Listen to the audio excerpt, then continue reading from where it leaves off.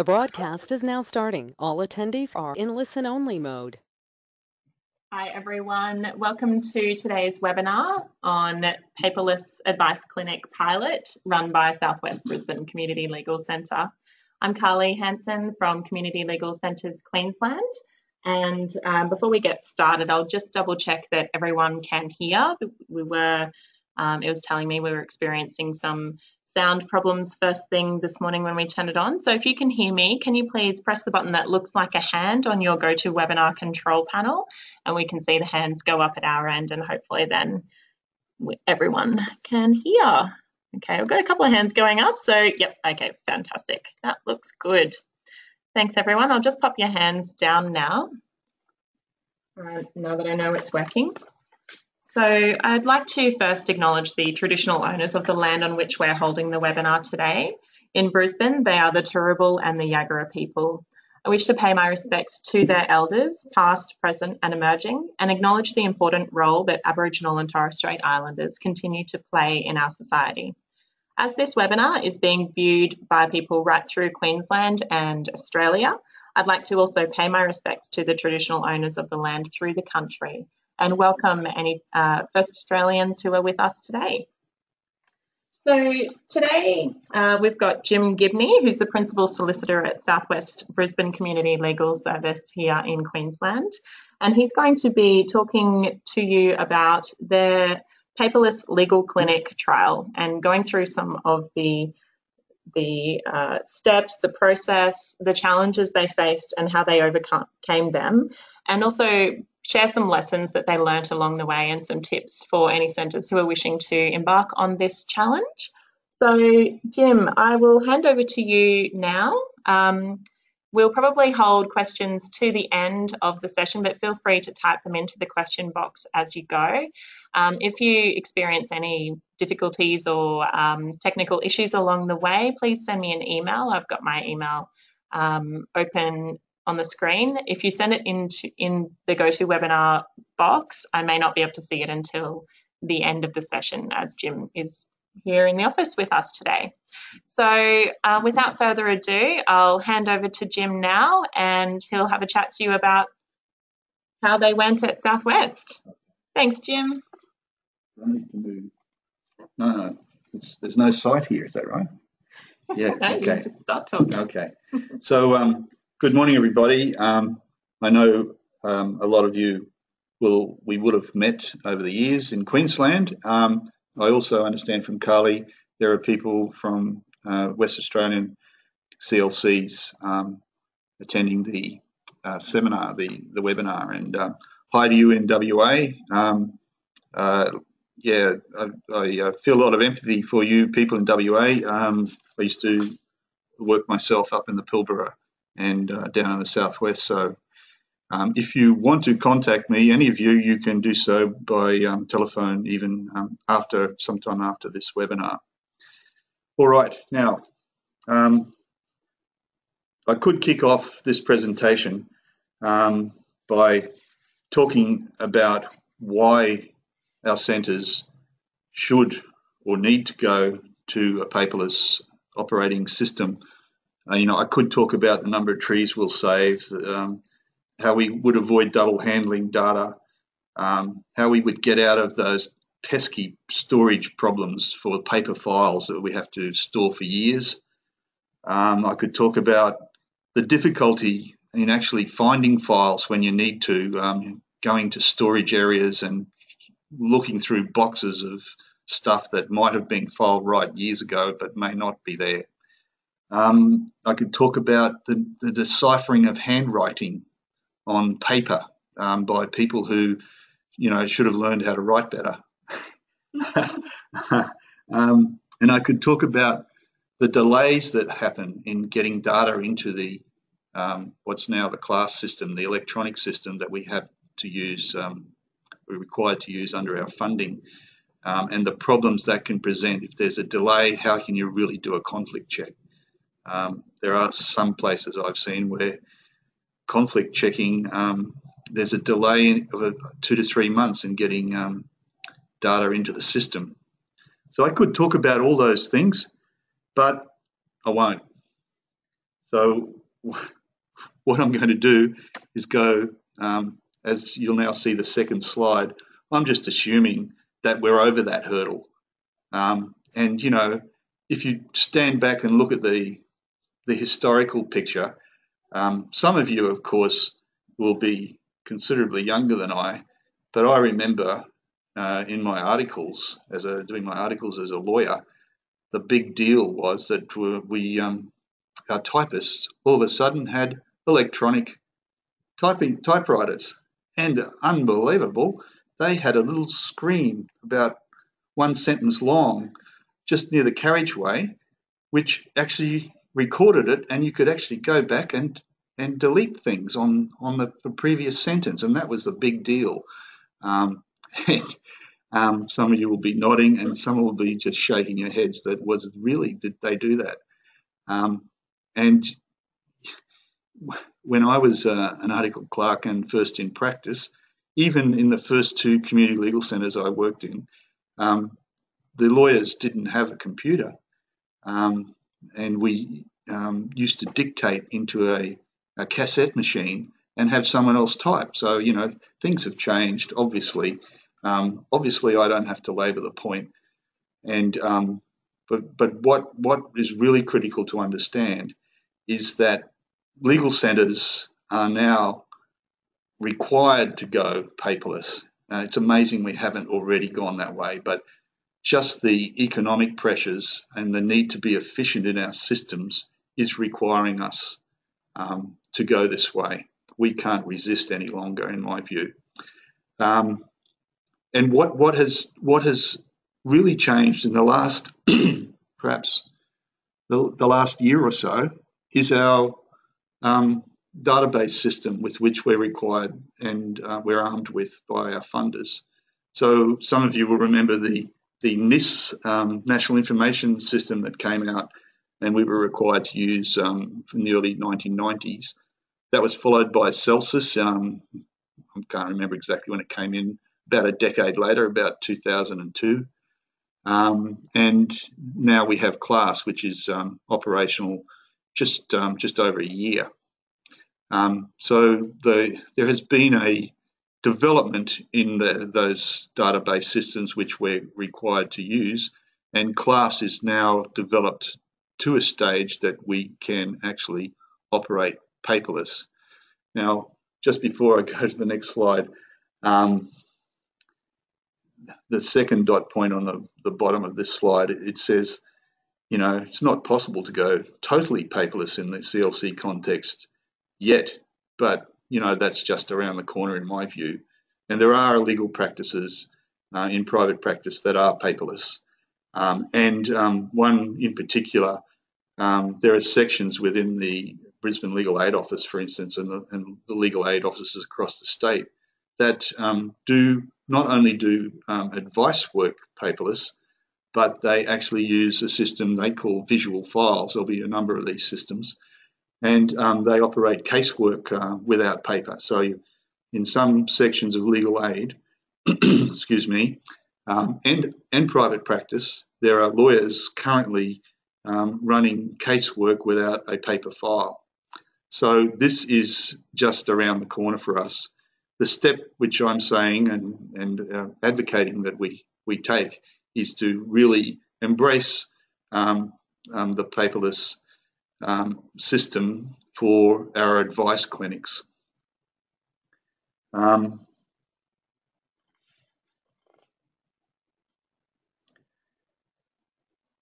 So yeah, the point I want to leave you with before we go to the next slide, the time for paperless in CLCs is now. The time has arrived. Okay, so now you'll be thinking, Jim's now going to tell us in a boring, detailed fashion about the paperless operation system at South West Brisbane Community Legal Centre. Here we go. Sit back. Try to keep your eyelids open. Okay, there'll be a series of slides with screenshots showing how to move from service page in CLASS to the action screen. Woohoo! And nifty customisations that South West Brisbane Legal Centre has achieved. You know, maybe a tick checklist for limitation dates or some fancy little, custom thing that they worked out. No, sorry, won't be doing that. That's another session. I'm sure you'll be looking forward to booking to that one. So what am I going to do? So the next slide. I'm going to talk about something quite different, and I've called it the real problem with going paperless in a CLC. How do you actually do it? How do you make the leap? How do you manage to go from where we are with paper and, holding on to our paper system, which we know works because we've been doing this for 30 years? How do we change to a paperless model without, stuffing up our clinics? And how do we do it when we think about our workers? Some of our workers have been doing things like data entry from paper for 20 or 30 years. Some of our workers have been, writing their notes on advice sheets. And so there's going to be resistance within our ranks, within our centres. And, in some cases, we have to be very careful that we don't so challenge our staff that we burn them away and we cause unnecessary distress, or some of our staff could easily be threatened to the point of thinking, wow, I could lose my job here, and things like that. So that's what I think is the real. It's in reality, that's one of the biggest problems for paperless transition. Okay. So I'm not going to be prescriptive about this. I'm just going to tell you our story, what we did at South West Brisbane, and there may be things which you can take home from our story about what happened at South Brisbane, and take bits and pieces that might suit your situation, and maybe some tips we picked up through doing it. Okay, so first of all, I just want to set the context. This photo might be familiar to you. I photoshopped it last night off the internet. It actually might even be your office, I don't know. But it is in our office at South West Brisbane. But it's awfully like it. And why am I talking like this about, the office? Well, picture tells a thousand words. So this picture, it tells me this is a typical CLC type office. When you walk into it, particularly for the first time, you see things like a 1970s fit out. You see there are no windows, there's no natural light, there's a chronic smell of lack of funding.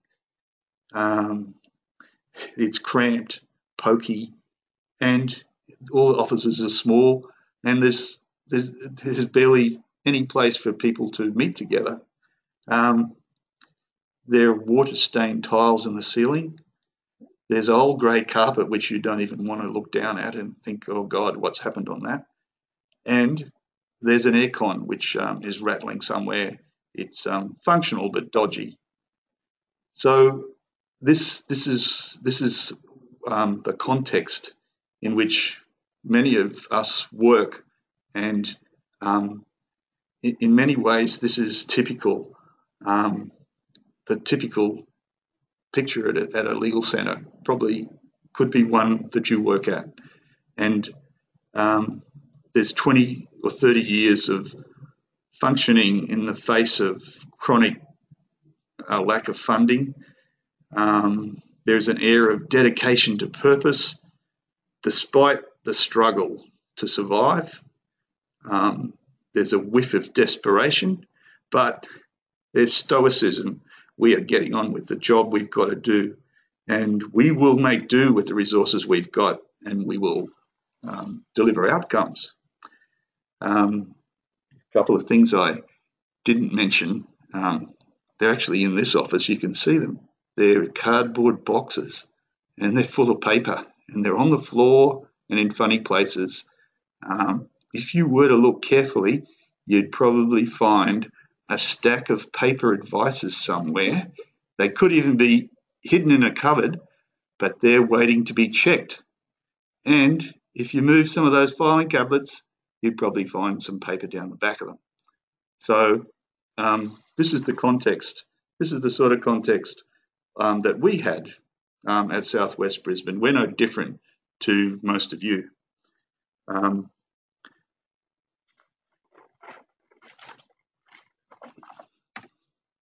So I've described a lot of the hardware and what it looks like and smells like when you go into this office, but as in most of your places of work in CLCs, we have the best resource of the people. And at South West Brisbane, we have some very streetwise and smart people. They're outcome oriented, but you know, they are committed to the outcomes, delivering services, but there are people there that can consider working in a different way, and some can see that we've got to work in a different way.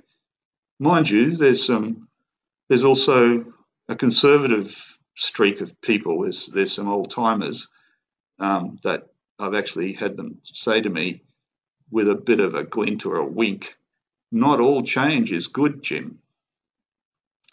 So you've got this mix of cultures and mix of people who've seen it all before and people who haven't seen it all before and are happy to step out into the unknown. So I was lucky. 11 months ago, I started work at the South West Brisbane Community Legal Centre. So when I went in there, I'd never been there before until the day I started. And I opened the door and went in, and I was like a brand new newcomer, a bit like that chicken there. Walked in the door and thought, oh my God. And I saw all those things, like in the last slide, and I saw, gradually I learned about the people. And that's a great role to have, because as a newcomer, you can ask people genuinely, what's going on here, and what do you think about that? And through, genuinely trying to find out how the place works and who does what, and without being a big challenge, you can actually start sowing some seeds of questions and say, oh my God, how long have you been doing this job? And wow, and who does the checking of those? Oh, it's me. I've got to check that box of files. And okay, and who's this person who scribbles like this? How come they don't write? How come you can't read it? And has anyone spoken to them? And so you can ask a lot of dumb questions, and it's often you may not be new at your centre, but you could probably imagine getting into that chicken role and thinking, as a newcomer, maybe I could start sowing the seed and tilling the fields as a first step. All right. So the question then for us became, for me in particular, being a newcomer there and seeing, we should do something about this. How to engineer a substantial change in the fundamental operating system with which you've been using for decades. And how do you do it without jeopardizing the way things are being done? You just don't want to blow away all of the things we've learned and how we've operated and how we've successfully operated and survived for years, in some cases decades. And as I've spoken about before, how do you manage the inherent resistance to change and the anxiety and fear that some in the workplace will experience? How do you not only manage it and, in the sense of keeping the lid on it, but how do you use that energy to maybe assist you in your project, keep things moving in the direction? And how do you build a sense of, an exciting project? How do you get buy-in by those who wouldn't naturally buy in? How do you relate to those who set up in an adversarial way against you?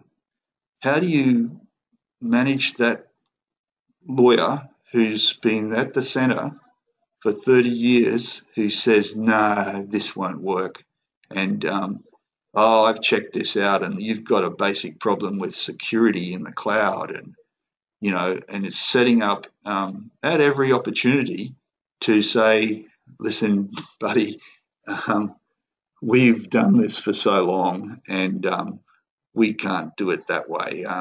Don't waste your energy, and you're going to stuff us up. And how do you do all these things?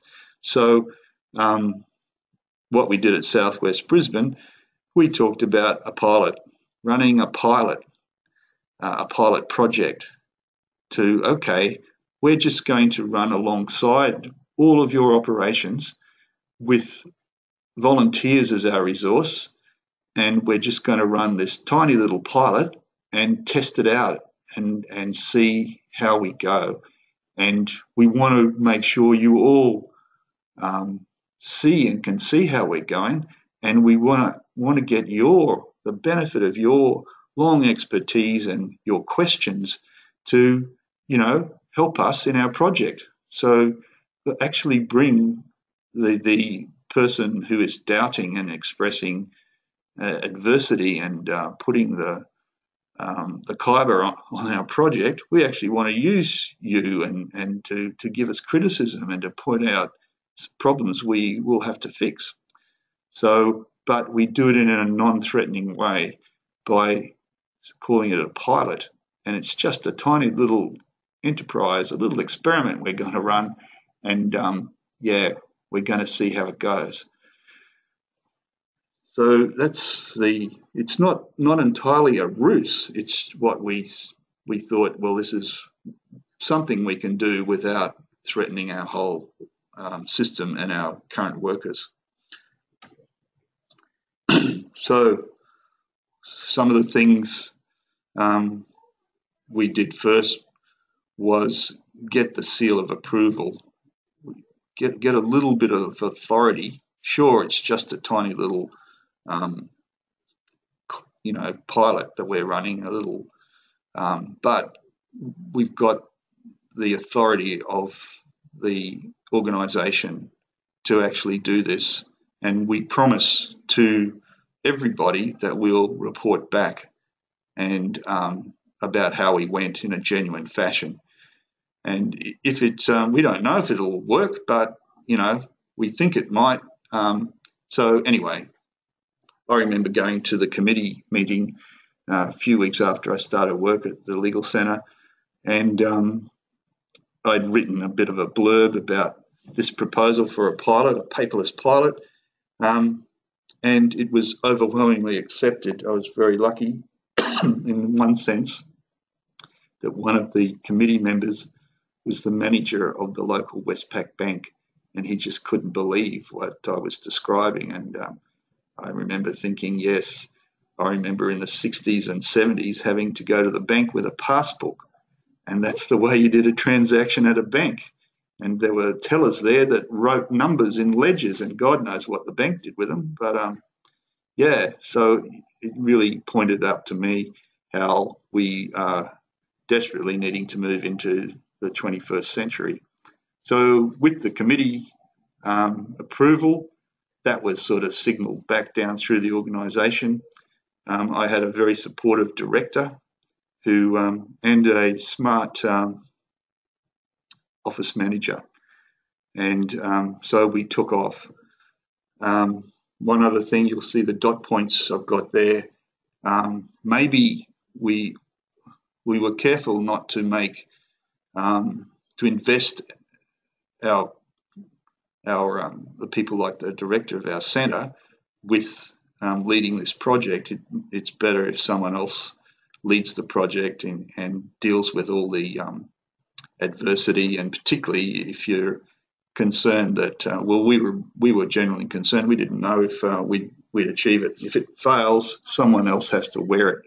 It was better if a newcomer like me wore this than bringing our management into disrepute and with the rest of the staff. So that's just which play are you going to risk with running this project? That's one thing we thought about. So we decided to open an entirely new clinic to embody the paperless pilot.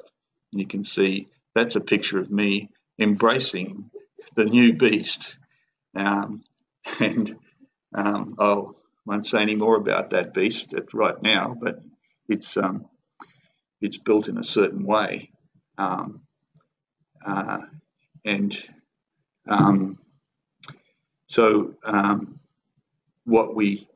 to make it entirely new and separate from all our other operations, it was a new pilot clinic, an advice clinic, but we were going to recruit an entirely new team to run it. And the centre was just investing the time of one paid worker. It was the lawyer, me, one out of 7 or 8 lawyers that were employed. We were going to run this new beast.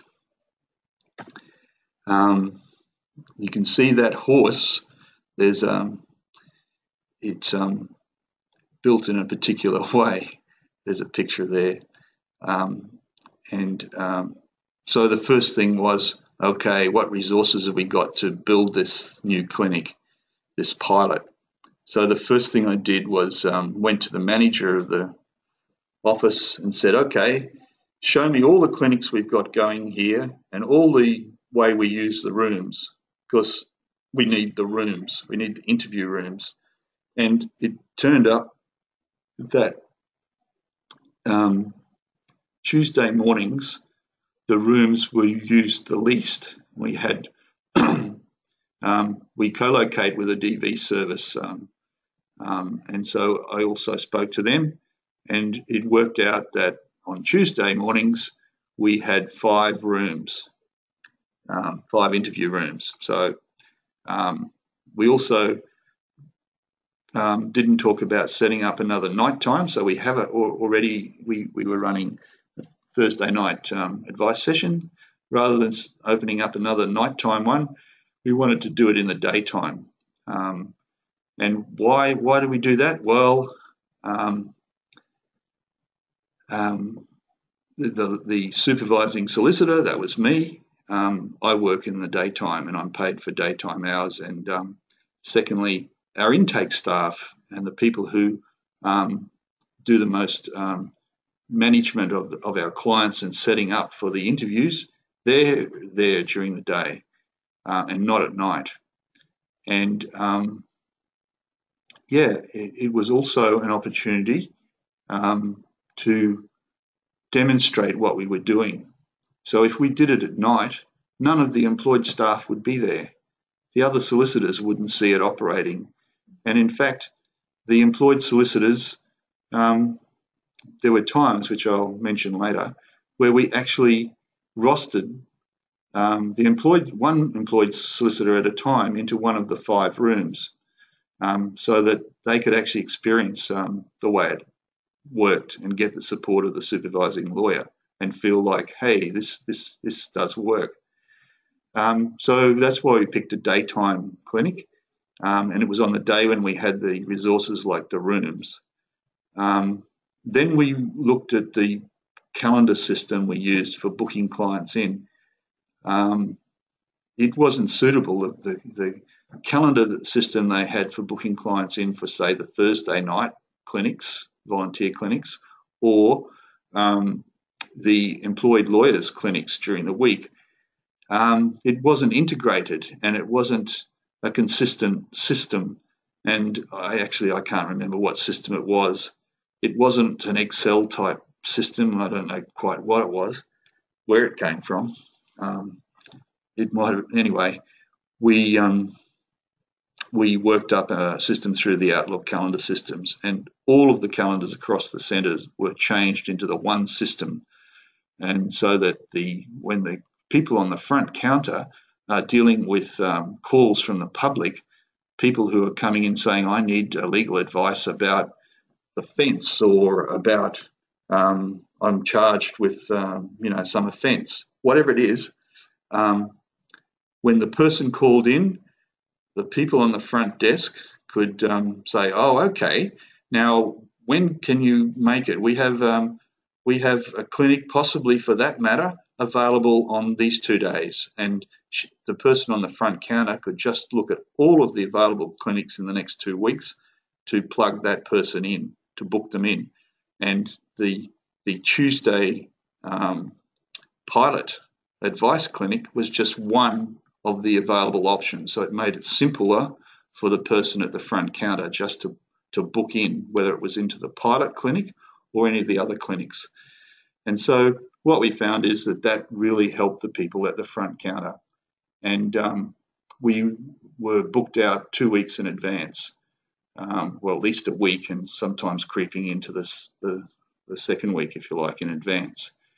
And by Thursday, we basically had a full calendar for the pilot clinic the following Tuesday. And what we did is we booked in 4 clients for each solicitor.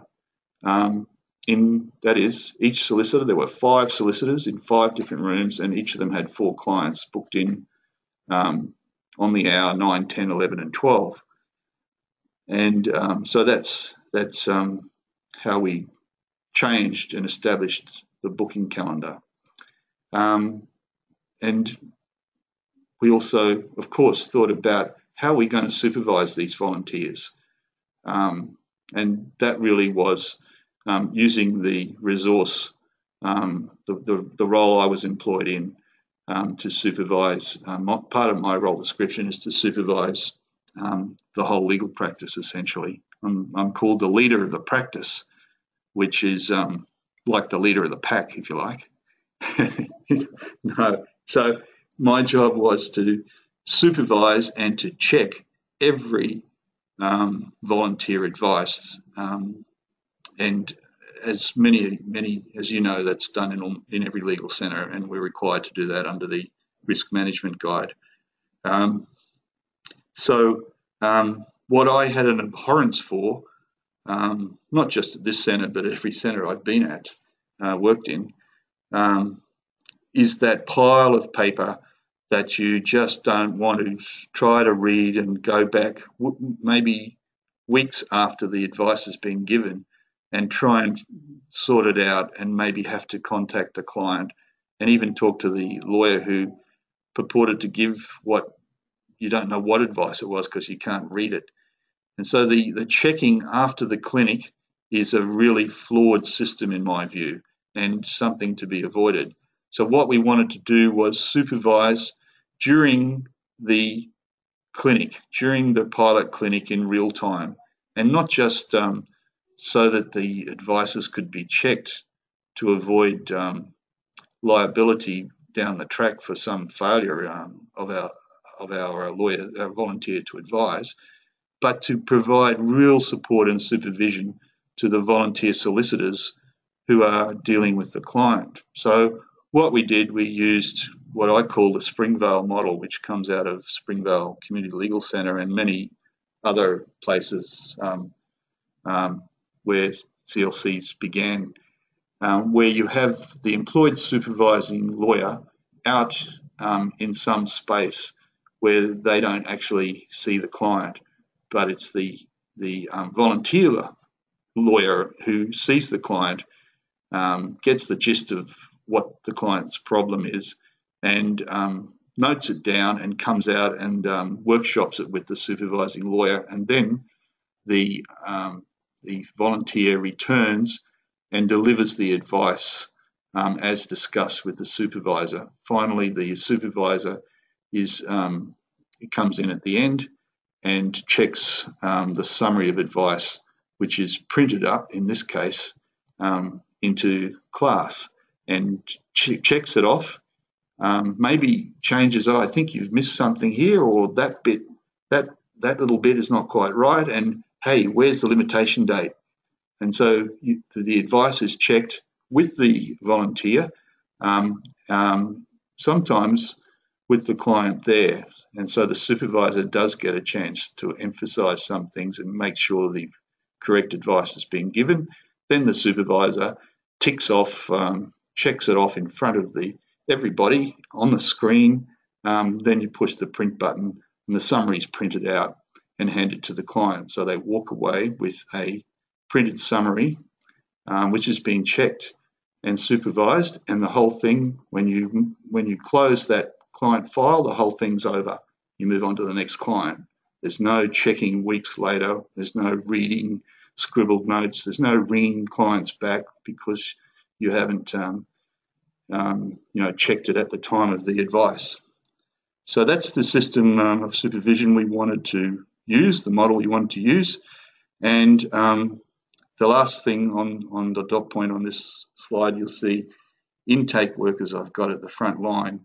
It became very clear very soon on that we needed to work very carefully with those important workers and support them and listen to them and to work with them when they came up with real or imagined objections or reasons why they couldn't do what we were required for them to do to run the clinic. How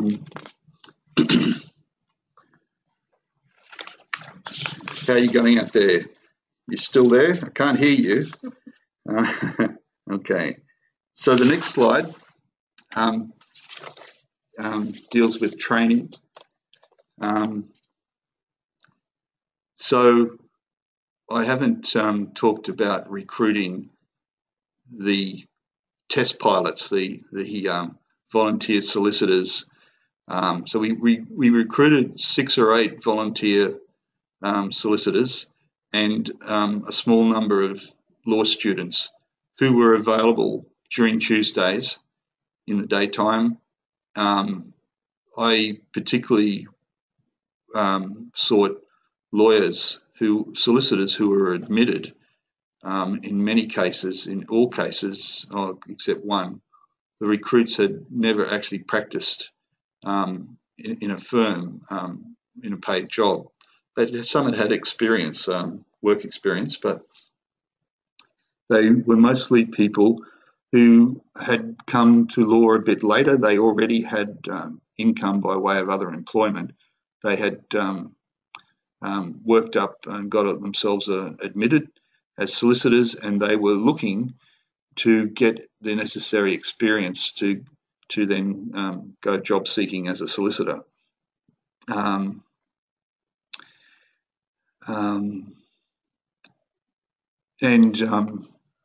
It took quite a bit of time to find those. So we advertised for volunteer lawyers and law students. We had a whole lot of people apply and write to us and send CVs, and there was already a whole database of volunteers who had volunteered over the past 12 months to come. So I studied and raked through that, and I interviewed people. Some looked good and expressed their willingness, but when it came to it, and you actually they just weren't available because something had shown up. All of a sudden they had a job, which was great, or they were pregnant or something like that, which is also great. But so it really was a job to nail down 6 solicitors and 2 students. Don't underestimate that. Then we launched into training, and I was so fortunate that we found a solicitor who wanted to volunteer, but she had experience not just not just in law. She didn't have a lot of experience as a solicitor, but she had lots of useful experience as she'd been the project leader in moving the Queensland State Electoral Commission from paper into a paperless operation. She was the actual project leader, had worked a number of years and led that transition. So she clearly had the sort of skills we wanted for this project, and she became what I called our project leader and still refer to her as the project leader. I'm just a supervising lawyer. So I worked with her to introduce her to the class system and also to understand how we gave advice and introduce her to our risk management guide and stuff like that. And so I worked with the project leader, working her up and introducing her to class so that she could work out a training manual, really, a way that we could actually train these brand new volunteers to run with class. Then we nominated, I've got on the slide a 4-week training program. It was actually over 3 weeks, and it wasn't whole weeks. They were 3 days, each Tuesday for 3 weeks, getting people used to coming to the centre. The training wasn't just about class. We all through the training, we promoted and worked up a team so that we had a team of dedicated volunteers who worked as a team. And the idea was that by the time we opened the clinic, they would feel comfortable about pooling knowledge and coming and workshopping each problem with the supervising lawyer. And we would have a way of communicating respectfully where their work was highly valued, etc. And we would have a way of the supervisor working with the lawyers and in a way that they could take direction and correction when it came to recording the advices. The second part of the training was just to talk about the concept of paperless and to talk about how we were engaged together in a project. It was a pilot. We would have failures, etc. And we would learn along the way, and our system would change as we worked through it. Things would change, and how exciting this was. Then we talked about how essential the whole volunteer thing is. It's an essential part of the Community Legal Centre project generally. And then we talked about nitty-gritty stuff about how to run an interview and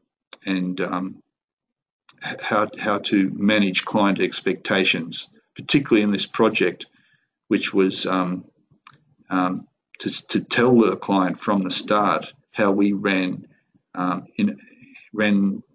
and produced the advice services through teamwork, so that the client was comfortable with the lawyers, the volunteer lawyers, going out and discussing their issue, and sometimes a supervising lawyer coming in and working in a team.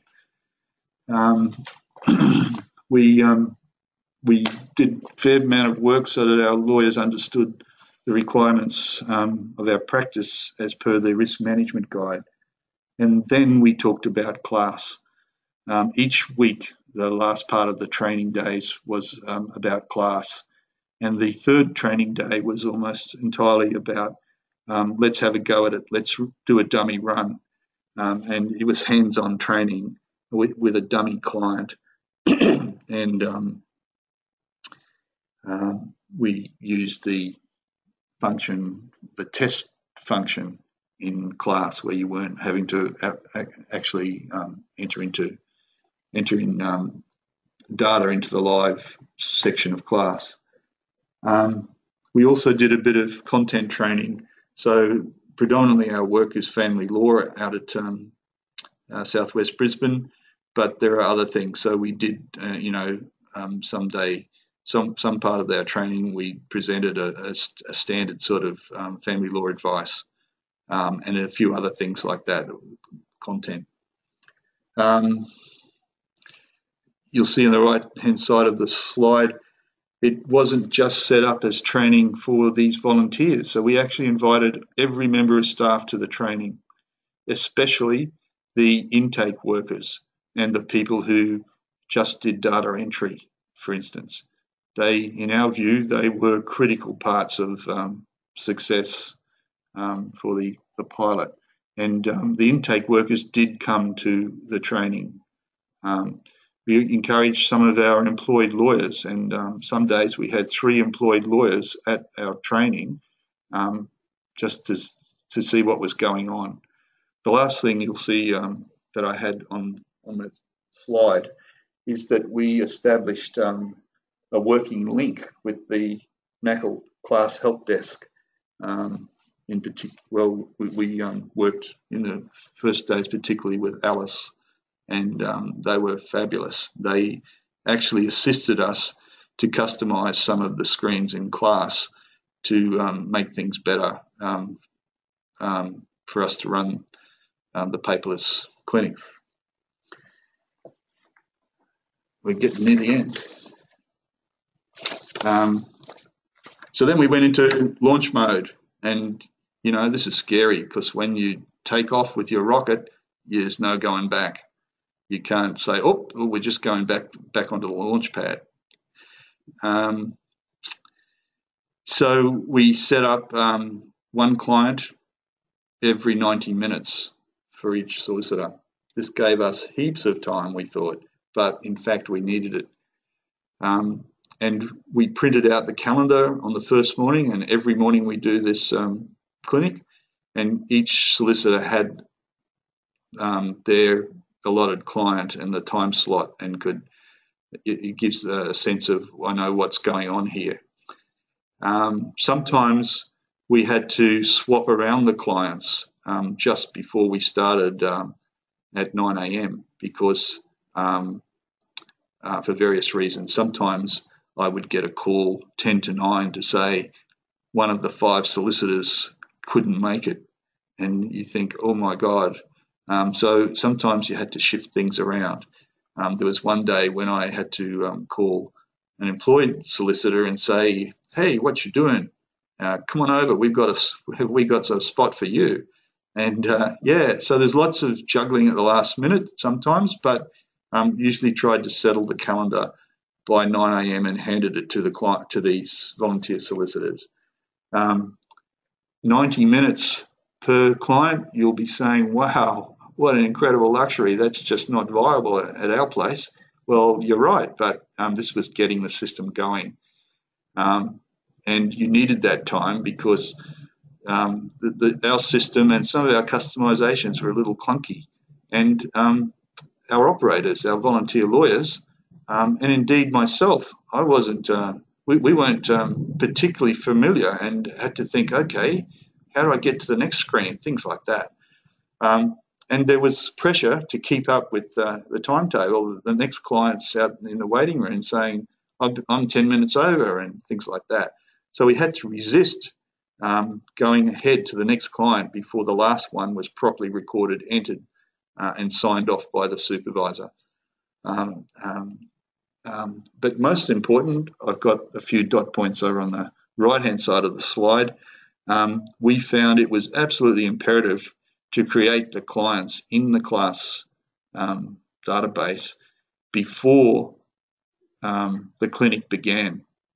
And so in the first clinic we ran, it soon became apparent that the solicitor had to sometimes fill out required data in the screen, or else the client, we had a name and a date of birth on they'd been booked in on the calendar, but the client hadn't been created at all in class.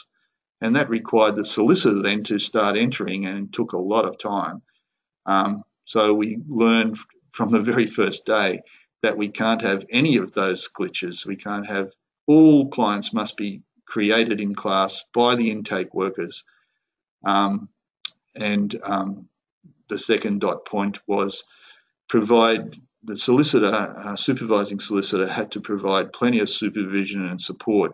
Now, how did that operate in practice? Well, the volunteers had commandeered all the rooms.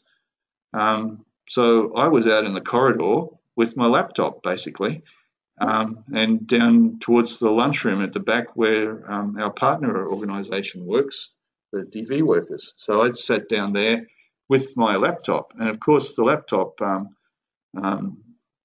is networked, and I can access class from there. So whilst Solicitor 1 is with client A and has client A's data up on the screen in their room, I can be outside and also check into that same record in class and see what they've written in. So when the solicitor comes out to talk to me, I can actually do it remotely from the desk. I don't have to go into the room with the client.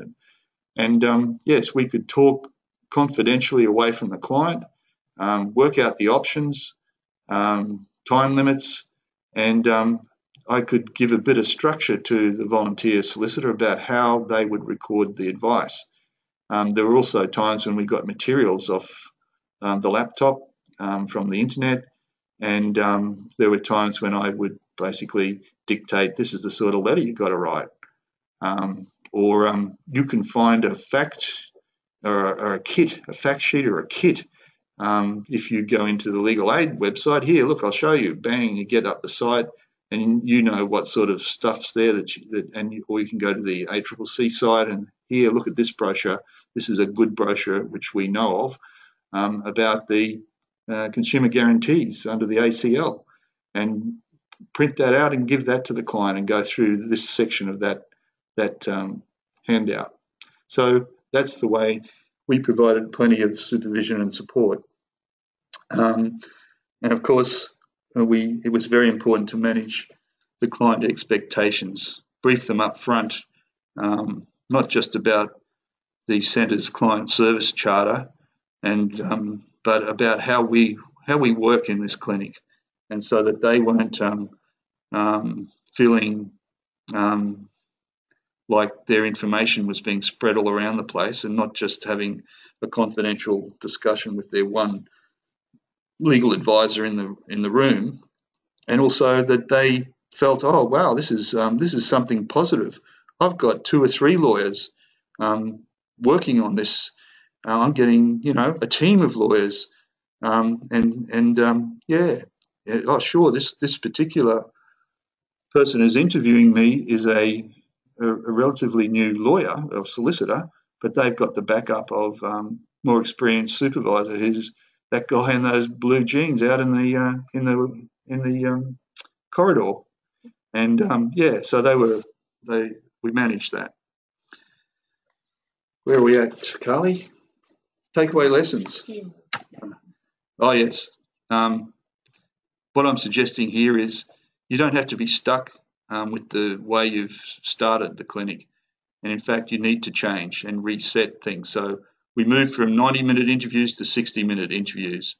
We rejigged the calendar to work better and to have categories in the calendar for each client, which made it easier to operate. For instance, if the client didn't show, their phone number was there. So if they weren't there 5 minutes after the commencement booked in time, we'd ring them and often give them telephone advice.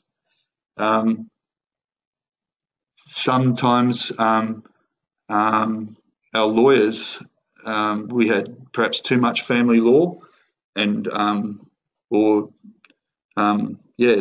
clients actually the volunteers wanted to learn different areas of law, and so we suited that. We changed that to suit our solicitors and also the expertise of the supervising solicitor. We rechecked. I got lots of feedback from their end, from our volunteers' end, about how things could be better. It was really good feedback. I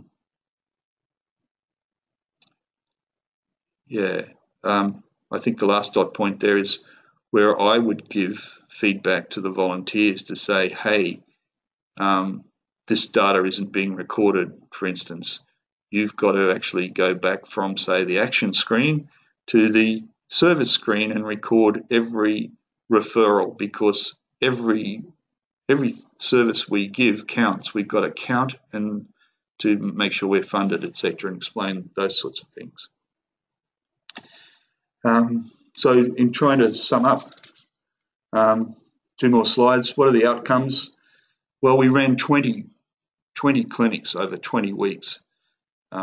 There was a Christmas break in the middle there, but yeah, we've just done our 20th clinic. We run 5 rooms. We started off with 4 rooms and now we run 5 rooms. We're getting through basically 20 outcomes for clients each Tuesday. There's some of the volunteers are able to stay back in the afternoon, and we do things like defences for magistrates court matters and letters of demand and letters to car dealers under the ACL and all sorts of things. We also do debt collection stuff and enforcement. Help clients with enforcement documents where they've got an order of QCAT, for instance. The volunteers suggested, hey, it's not ideal for us to be lining up in the hallway trying to talk to you and workshop our matter. Sometimes we have to stand there and wait because, and one way around that would be to stagger the commencement times. So there are 5 lawyers. One would start on the hour, the next one would start 15 minutes later, the next one would start half the hour, etc., so that there wouldn't be such a queue to work with the supervising lawyer on their matter, and that would make things better. We worked a heap with our intake workers. In fact, I was not properly alive to that at the beginning. I was concentrating on supporting the lawyers and training the lawyers and what was going to happen in the rooms with the clients. But what became clear very quickly is we had to do a lot of work with our intake workers, and we had to encourage them and sit with them and say, okay, we're going to watch how you do this and we're going to give you feedback, and we'll work together to make you much more efficient at doing the intake and not getting sidetracked. Don't pick up that pen. Don't write down anything about that person. You keep your hands on the keyboard. And it was a little bit brutal, and there were some challenges, and we're not entirely, after 20 clinics, we've still got challenges, but all in all, our front intake workers have been fabulous. And you'll see there, we've got it down. For a typical client, I've put 8 minutes, but that's probably an average. Some of them are from the time the call is taken on the phone to the time the call is terminated after the client's been booked in and created as a client. The whole transaction can take as little as 6 minutes.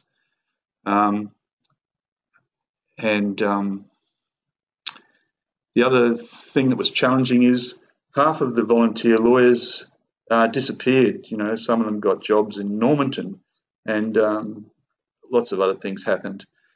So that we were reduced from basically 6 lawyers to 3 at one stage, and I had to keep recruiting people, bringing them into the team.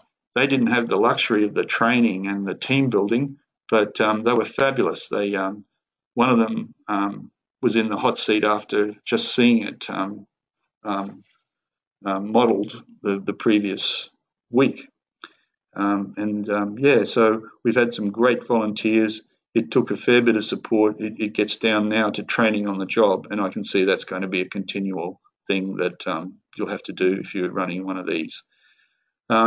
Employed staff, were included in some of the clinics. In fact, we employed a new solicitor under a new funding grant, and the first weeks she's been booked in as though she's one of our volunteer lawyers and gets the feel of how we do this. And she's away and on her own now, using the system herself. Some other takeaway lessons. Yeah, I'm just emphasising there. You have to look at major change in the way your front end intake workers work, how they create the client into the system right at the beginning. And of course, we trained the front end workers to work with the new calendars and to book into the system for advices. But it wasn't just for the pilot clinic, it was for all clinics. So they're now entering all clients directly in to the system. 6 to 8 minutes is what they're doing. Yeah, we use this whole enterprise to build more of a team ethic and more of an ethic that we can pool our knowledge and dialogue things, and we all come out better. We all come out better lawyers, and the clients get better service. The big plus is that we sign off. The supervisor checks and signs off on the class record of the advice. The client wins. They get a printed, checked summary of their advice, and there's no laborious, ineffective follow-up checking weeks later. Here, the second last point, develop a tutor, a style of writing. Yes, this was good for our volunteer lawyers to actually be able to reduce your advice, to get to the nub of the advice in a structured set of very short sentences that are numbered in a strategic order, and it's a style which they just don't have when they start. So that was a big thing for our lawyers, and of course the outcome is you get records which have a good summary of advice instead of handwritten things where it's all mumbo jumbo and mixed up with the intake, and you don't know what was the actual advice here. Okay, so that fixes that problem, and the young volunteer lawyers seem to like that. That's a very good development for them.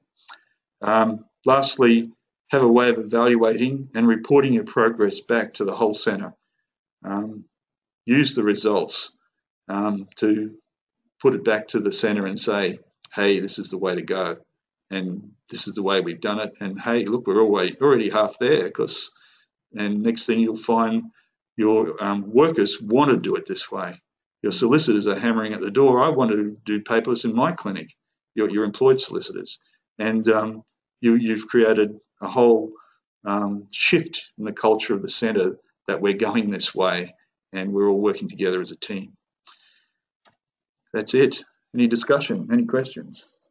Thanks, Jim. That was really good. I think, making maybe a bit of a challenging topic interesting and funny and lighthearted was brilliant.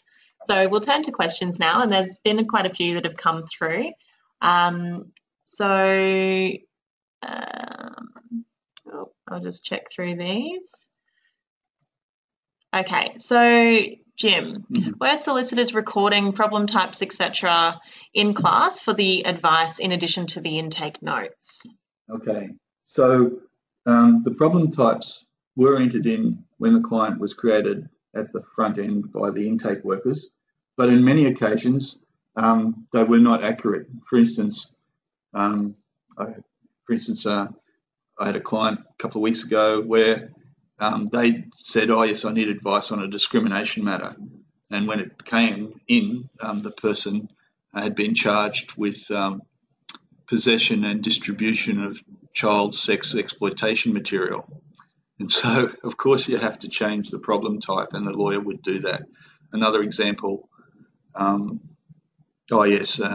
where the intake worker has put down traffic regulatory offence, and it's entered under a criminal problem type, when in fact it's a car collision and it's a civil motor vehicle damage, and yeah, that makes a difference to our stats. So the lawyers are always careful to make sure the problem types are correct. And that's checked at the time Yep. when you go in. Yep. Great. So another question here. What happened if the client that was booked in over the phone and created in class then ended up being a no-show for the appointment? So they didn't end up coming, which is a common problem, as we know. So did you then go back into class and delete the client from the system? Okay. Louise, I'm not absolutely sure of that. I've left that to the front-end workers, and they have worked that through with our project worker. I think the client number is given to another client. I don't think they're recorded as a client who got a service, but the stat is counted as an information, so the intake isn't a dead loss. Oh, great. So I think there are a couple of people asking similar questions around that, which I think, when you're doing the intake on the phone at the outset, it's bound to happen every now and then. And, it's good that you found a way to deal with that. So I'll just get rid of that question. Chrissy's question I can see. Mm-hmm. Could you possibly email example of advice summary as it can, where is it gone? As it can have universal application. Yep. So particularly in family law, what I've been fortunate because I've seen what the volunteers, how we get it down in our clinic, but I see how some of our employed lawyers write their summaries and some other volunteers. So we have volunteers who just come in every fortnight and they do a 4-hour clinic on their own in the next room, and I have to check theirs. And some of them are experts, particularly family law, and they have really good ways of recording their summaries. So I've got like a precedent. I've got a set of precedents from that particular worker, and I show it to all my others and say, look, this is the way to record a family law under these headings with these dot points, and there's the limitation dates. So, I mean, I've got a couple of those sort of precedent things. You'll easily find them when you start operating. They'll just come out of your system and improve everything. Fantastic. So I can give email addresses to Jim following the session, and he can follow that up with you. Thanks, Chrissy. Jim, do you still supervise the live sessions? Yep, absolutely. It's a pretty taxing day for the supervising lawyer. I'm absolutely exhausted by the end of the day. It's quite challenging. And so if your supervisor has to be pretty competent, really. I mean, I do feel competent in doing the job, but you don't throw your most junior lawyer into that role. Absolutely. So Jessica's asked, what system do you have for booking in a legal clinic? So you're using Outlook. Do you use different rooms for each of the solicitors that are on that Tuesday morning? Yep. They're saying they use a spreadsheet on paper for their legal advice session. So any thoughts or tips on how to sort of overcome that? I guess Outlook can look quite jammed up when you've got so many clients booked in for the same time slot or similar time slots. It's a pity I can't show you. I have one right in front of me here. So I think it's an Outlook based animal. I've left it again to those who know better about these things. But at the top we've got the date, the day, and then for this particular clinic, it's called the Paperless Clinic. It was. Now it's just called the Tuesday Clinic because it's not a pilot anymore. And then there are the 5 lawyers, and there's a time slot under each of the names of the 5 lawyers on the hour or whatever it is. And then the client's name is set out in a column. Are they a previous client? Yes, no. What's their class number? What's their service ID in class? Has it been conflict checked? What is the client's phone number? What is the matter type? What is the problem type? Is it a telephone or in-person interview? And has the intake worker confirmed with the client that they'll be there the next day? So I hope that answers the question. This is just as I say, the Paperless Pilot Clinic calendar, but every clinic. So our calendar, just imagine 8 employed lawyers and other volunteers coming in, and the Thursday night, and there are, I just lost count, but we do heaps of outreach clinics in from Ipswich, Bundamba, Goodna, Beaudesert, Logan, Beenleigh. Yeah, so it's a very full system of calendars, and the Paperless Clinic's just one of them. Fabulous. Thanks, Jim. Maybe we can even grab a de-identified copy of that and put it on the website later for you. Sure. Okay, so this is a question of clients returning later to South West Brisbane, but in a different clinic. So do the lawyers, or can the lawyers look at both the electronic and the paper files when that happens? On occasions, we have to go back and dig out paper files. So there's a whole, row of cabinets, and then there's a garage and a storage facility somewhere. But we usually don't have to go back too far, and we can pull out the paper files if necessary. But you've got to find them, and it can take half an hour or more to find a file, if you can in fact find it, the paper file. I think we all have been there many times before, so certainly that's a huge advantage. Yeah. The efficiencies created by the online system. Anne's asked a few questions. So the first one, I'll read them out for everyone to hear. So Jim, you referred to customised fields in class. Yep. What did you add to help support the paperless clinic? We did look at getting up like a checklist, or even a box which said the supervisor and the lawyer had attended to the limitation, whatever the limitation advice was. But that hasn't come to fruition, even though we've tried to work with the help desk in Sydney. They have been overwhelmed with lots of other system-wide changes.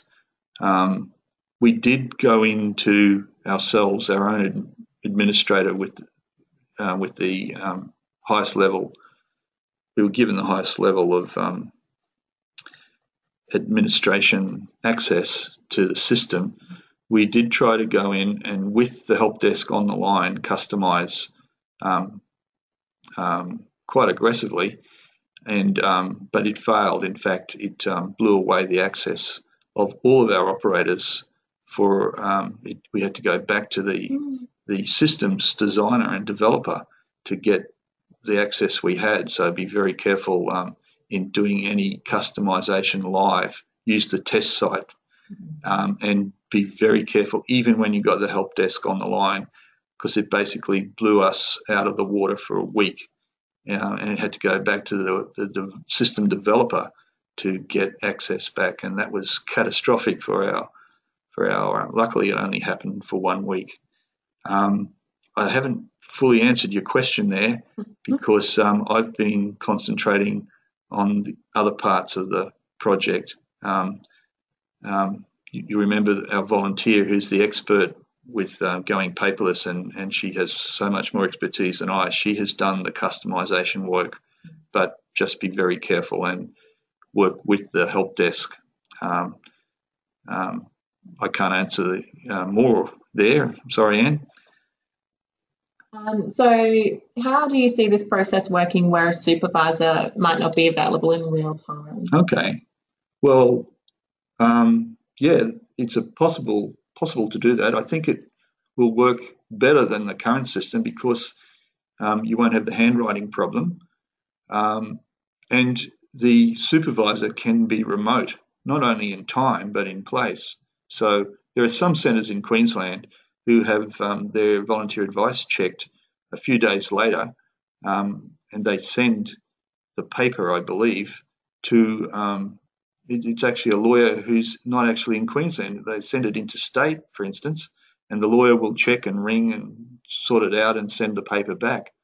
Well, here, your supervisor could be anywhere, and they could, so long as they had access through a VPN somewhere, they can get into class wherever they are and supervise the online record through the online record. So it does have an advantage over paper still, but by far the ideal is to have your supervisor there in real time.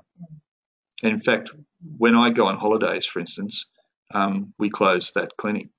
We just don't do it because we don't have the capacity to run it. There's no other lawyer at our service who can run it, really. And I don't have capacity to do catch up when I come back. Having said that, our director is going to be the supervisor in the Thursday night clinic starting in a week. Yeah. So it's good. You get him back in harness. Yeah. And I think that sort of demonstrates, this is a pilot, so you can definitely understand where, you may have to close the Tuesday morning clinic from time to time, but certainly, with other people being trained up, that may overcome that. Yeah. And every centre will have a few lawyers who have the capacity in terms of experience. Yeah. Absolutely. To supervise. So Raquel's asked, can you please comment on your evaluation process for the pilot? How did you go about that evaluation? Okay, not terribly well, Raquel. I was alive to it from the beginning, but basically overwhelmed with my commitments and concentrated on getting blast off, getting the thing launched and operational. We've kept things like our calendars for every day we operated, so we've got raw data about what we did, but I haven't formulated an evaluation system. It's a deficit of what we've done. The only other thing I can say is that it's worked in our legal centre, success. It's had the whiff of success, and we involved all the other parts of the legal centre in the pilot to the extent that they can see it works and they want to be part of it. Sorry, I can't give you better information about how to evaluate that pilot. It's beyond my expertise. I'm just a mug lawyer. I'm sure you work out an evaluation process. If we need to. Certainly, if you do, maybe you can share that with us as well, or it may be that the next questioner, like Penny Carr. Yes. Now, Penny Carr, she has many attributes. She probably knows how to do evaluations. So, unfortunately, we can't ask Penny Carr because she's on mute. But her question is, I'm not sure it's a question. It looks like a statement. TQ, that's Tenants Queensland, has gone paperless with all advice and casework now. Thank you, Penny. So just ring Penny Carr and ask her about her evaluation system. Thanks, Penny, for volunteering there. So the last question for today, do your solicitors carry out conflict checks and perhaps add additional parties? So, obviously from time to time, that will come up during the course of giving the advice that, actually there's another party involved in this family law matter. So do the solicitors add them in classes as well? Yeah. And so the solicitors did training how to use class from creating the client onwards. But really, so if you look on the internet and the class training, they talk about a 6-step process. Well, that's all very good. But in operating, the solicitors really go in it basically at step 5. They just put in the number of the client and get into the system there. But they know how to do the previous steps. Oh, that's fantastic. So I think we're getting some really good feedback coming through. Jim, you've educated everyone, and thank you so much for sharing your warts and all sort of stories. I think that's really important in CLC world to, we don't have lots of time to test all of these things for ourselves. So it's really great to be able to learn from other centres and what they're doing and the issues they had and how they overcame those issues, so that none of us people can save time when they implement themselves. We can't afford to reinvent the wheel every time, can we? Exactly. Yeah. Okay. So I think that's all we've got time for today. Thank you everyone for sticking around for the extra time. And thank you so much, Jim, for taking time out of your busy work life. We really appreciate it. And on behalf of everyone here, thank you so much for sharing. Oh, it's a pleasure. Thank you. Thanks, everyone.